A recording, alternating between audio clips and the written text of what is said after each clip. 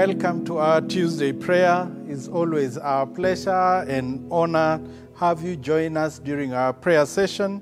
And know that we love you and we continue to pray for you. And even as we continue to be at a place of prayer, if there is any specific prayer need that you'd want us to stand with you as a church, feel free to get in touch with us. We have a host of pastoral team who will be more than willing to walk with you and to pray with you. And we are grateful for such a wonderful opportunity as a congregation. We can come together and pray together. And we thank God for this wonderful opportunity. Let's pray even as we welcome the worship team to lead us into a time as we prepare our hearts to pray this evening.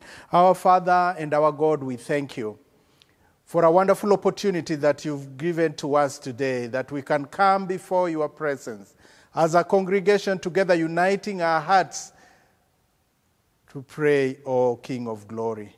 We thank you for the power of the Holy Spirit that we have, O Jehovah, that will cause us to be at a place where we allow you to continue to do greater things in the life of our children. So even as we gather this evening, we ask that, Lord, you will be exalted in everything that we do, in our worship to you, in our prayers to you, in our meditation upon the word, O God. May you be glorified. In the name of the Father, the Son, and the Holy Spirit. Amen. Help me welcome the worship team.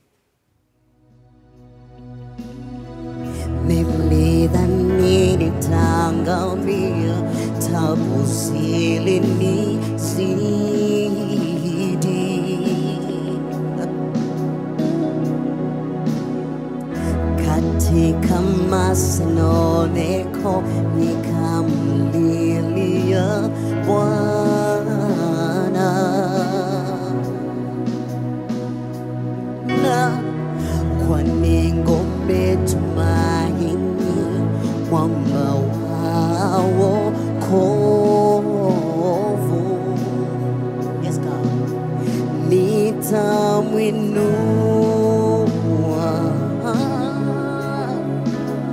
nitamsifu,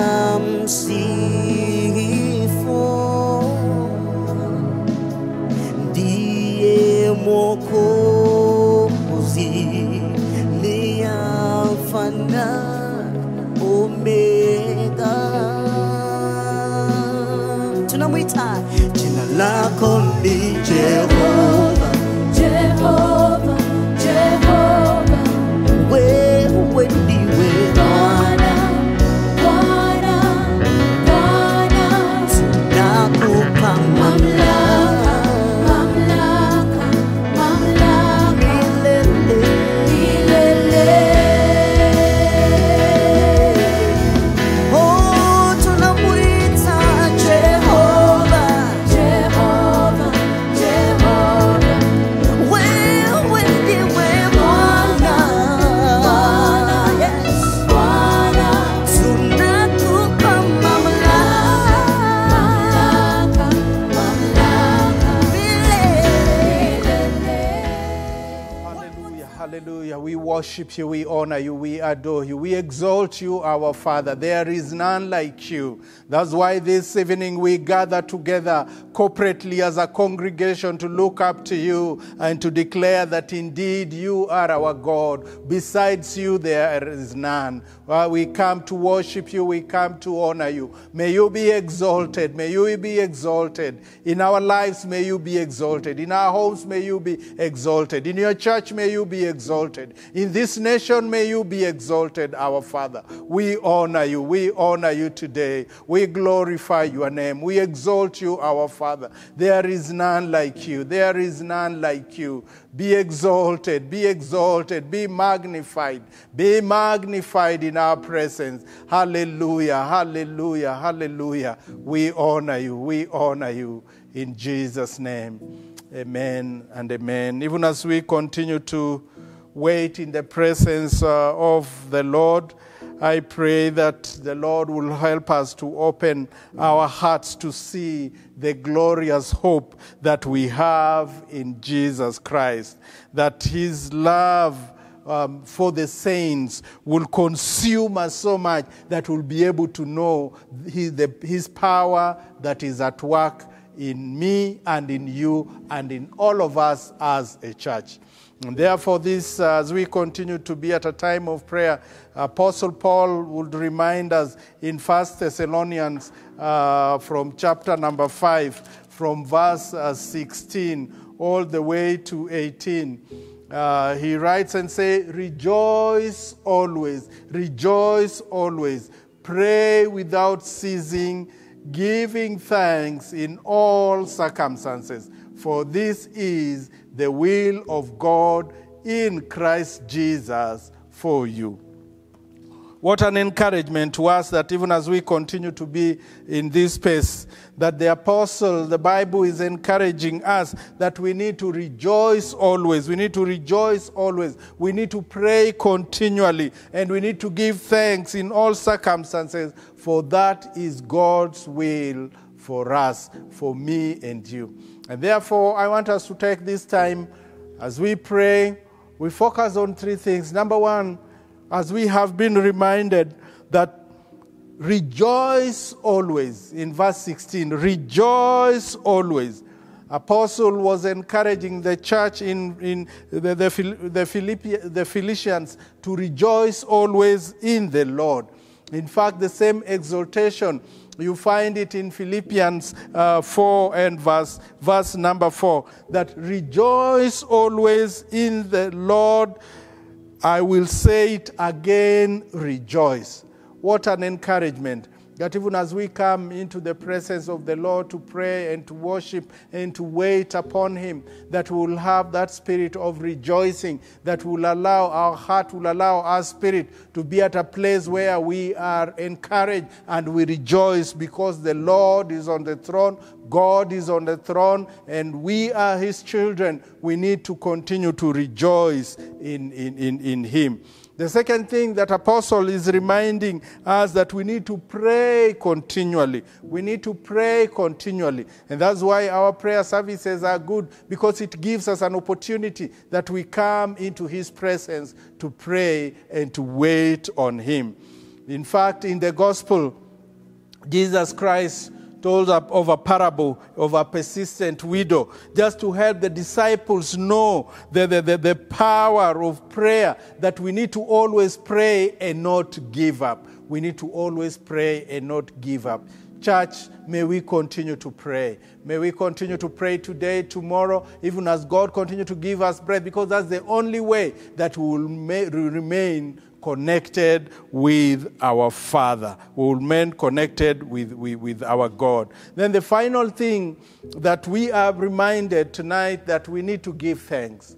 We need to give thanks. I know the year is coming to an end. The year has been rough. There are many things that have happened in our own individual lives, in our workplaces, in our businesses, in our nation. But we are being encouraged that we need to give thanks in all circumstances, for this is the will of God concerning us. In fact, in Ephesians chapter 5 and verse 20, Apostle writes again and say, always giving thanks to God the Father for everything in the name of our Lord Jesus Christ. And therefore, this evening as we pray, I want us to focus on those three things. Number one, let's continue to rejoice in the Lord. Let's continue to rejoice in the Lord. Let's continue to pray continually. Let's continue to give thanks in all circumstances, because that is the will of God concerning me and you. So I want you to join me, even as we spend some time in the presence of the Lord, as rejoicing, praying continually, and giving thanks. Our Father and our God, we want to thank you. We want to thank you for the opportunity and the privilege. We thank you for the gift of life. Thank you for encouraging us that we need to rejoice in you always. We need to rejoice in you always. Father, I pray that we will be a people that will be grateful. We will be a people that will rejoice because we know you as our Lord and Savior. And because of that, it changes the trajectory of the things that we go through, the perspective that we have in life, the perspective that we have in our families, the perspective that we have in our marriage, the perspective that we have as we build the nation, as we do life, O King of Glory. Help us to be a people that are always rejoicing because you are on the throne and you reign in our lives and you want the best for your children. So help us, O God. Help us, O God, to be a people who are not downcast all the time, but we are a people who are rejoicing because we know that you reign. Thank you for reminding us to pray continually, to pray continually. And Lord, as a church, we thank you for the privilege and honor that has been bestowed upon us, that we can dedicate a time, that we can come individually, but also corporately as a body to pray and to allow you to continue to minister to us. And therefore, Father, we are saying that you take over this prayer service and do that which only you can do. Because as your children, we are coming and we are praying and we are looking up to you and we are saying, Lord, this far you have brought us. May you continue to reign. May you continue to reign in our life. May you continue to reign in our families. May we continue to reign in our businesses. May you continue to reign in our relationships. We look up to you because there is no one else, oh our God. We thank you for the privilege. We thank you for the honor that we can pray. We thank you for the honor that we can call upon your name. We thank you for your promise that says that when we call upon your name, call upon your name, you will hear us. And I pray that today you will hear us, oh God. Hear us as a church as we cry out to you. Hear us individually as we cry out to you. Hear us as a congregation as we cry out to you. The many needs that are represented in our midst, in our congregation tonight, oh God, we bring them to you because there is power in prayer. We bring them to you because there is power in waiting upon your name. We bring them to you because, Lord, you have asked us to do that. And therefore, Father, we will not get tired. We will not get tired, but we will continually come and pray and seek you like the persistent widow. And Lord, we know that justice was granted because she was praying. Justice was granted because she continued to stand in the gap. Lord, we ask that even as we continue, some of us have been praying since January, February, March, May, April, June, July, September, October, November,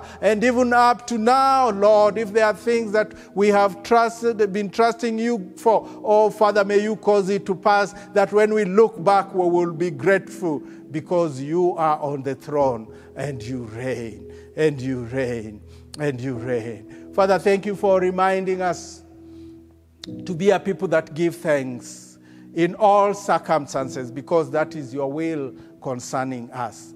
And therefore tonight we come, we give thanks, Lord. Thanks for the gift of life. Thanks that this year you have been with us, oh God, despite the challenges that we've gone through individually, despite the challenges that we've gone through as a family, despite the challenges that we've gone through as a nation, despite the challenges that we've gone through as a global village, Lord. Father, you have seen us through, and today we can stand as your testimony, as your ambassadors, to come and give you thanks and say, Lord, this is your doing, and indeed it is marvelous in our eyes. Thank you for protecting us as a church. Thank you for being with us as a church. Thank you, our Father. Today we come to say thank you. Thank you. Thank you for our families. Thank you for our children. Thank you for the gift of life. Thank you for our marriages. Thank you for the schooling, oh God. Thank you for our businesses. Thank you for our places of work.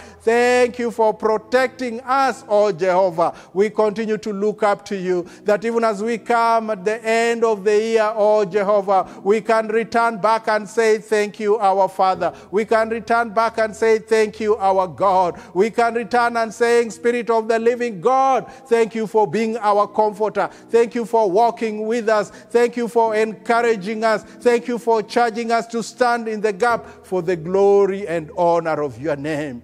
And therefore we come, we lift our holy hands towards heaven and say, thank you, our Father. Thank you, our Father. If it were not for you, we don't know where we would be. But because of your love, because of your grace, because of your mercies that are new every morning, we can stand here with confidence saying, thank you, Lord. Thank you, Lord. Thank you, Lord. Thank you, Lord. May you be glorified. May you be glorified. In the name of the Father, the Son, and the Holy Spirit. Amen and amen. Even as we continue to be in that space of prayer, pray that the Lord will continue to encourage us. The Lord will continue to allow us to be at a posture that will open our hearts to allow him to minister to us. And I want to ask Pastor Sam to come and continue taking us through this moment of prayer as we continue to wait upon the Lord. May we remember to rejoice always. May we remember to pray continually. May we remember to give thanks, because that is the will of God concerning me and you. God bless you. We love you. We appreciate you. Our God and our Father, we thank you, Jesus, as we continue with this time and beautiful moment of prayers, oh God, in your presence. I pray that, Lord, you may continue to do us good and to fill us with your strength, to fill us with your power, oh God, and to guide us in each and every way, oh God. Thank you for loving us so much. As we continue to reflect and to pray and to commit ourselves to you, Lord God, I pray that, Lord, continue to lead us and to guide us into all the truth, opening our minds and our hearts, oh God, to that which is yours, to that which is your will, oh Lord, in Jesus' name. Amen. As we continue with this amazing time to pray and to seek God, I want to draw attention in the book of Timothy, chapter 6, verse 6 to 8. It says that from NLT version, yet true godliness with contentment is itself great wealth. After all, we brought nothing with us when we came into the world, and we can't take anything with us when we leave it.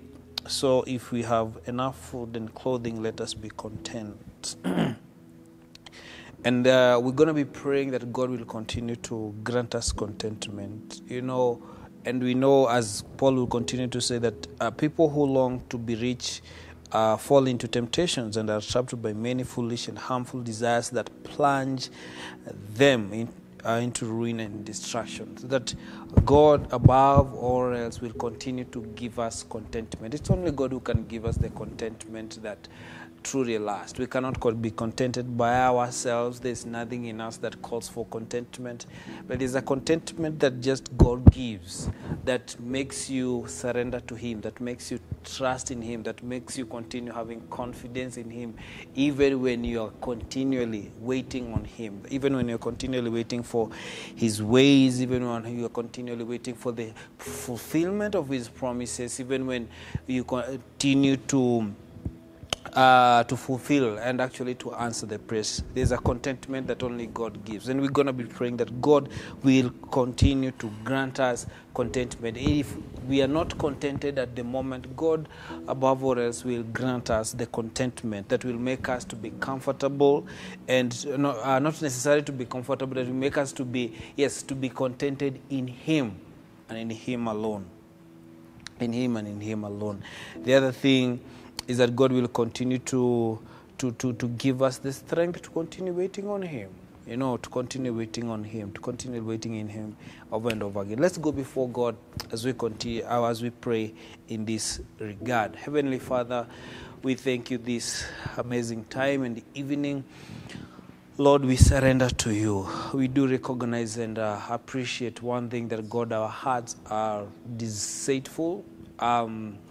And God, as Jeremiah says, that a heart of man is deceitful, who can understand it? And God, we desire many things. We desire things, oh God, and sometimes we go and even covet other people's things, oh God. Sometimes not only that, but God, we do plunge ourselves into many sorrows and into many distractions, and we do ruin our souls, oh God, by the desire of the very things that the pagans desire, oh God. And sometimes, God, there is no difference between us and the world as it runs things and it does as as they do things, oh God.